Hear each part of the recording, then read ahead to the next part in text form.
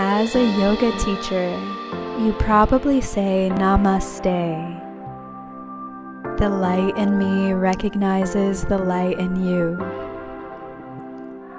But do you remember to seek the light within yourself? Yoga is not a religion, but it is a practice of the soul. You've caught glimpses of the divine from your yoga mat, your inner connection with all things, your true nature, bliss. It might even be why you started teaching. Have you forgotten who you are?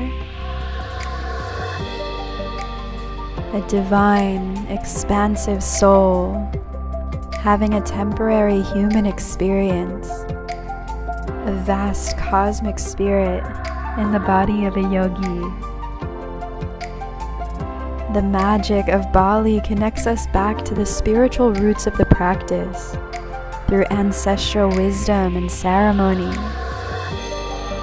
The air thick with the scent of incense and the vibration of the mantras.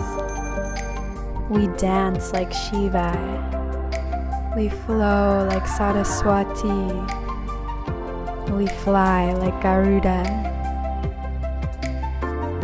When you learn the stories of the gods and why the asana are named for them, you see the divine within your practice.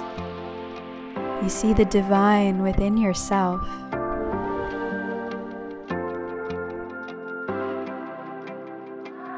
Whatever your beliefs, yoga brings you back to your highest self, your soul's loving purpose.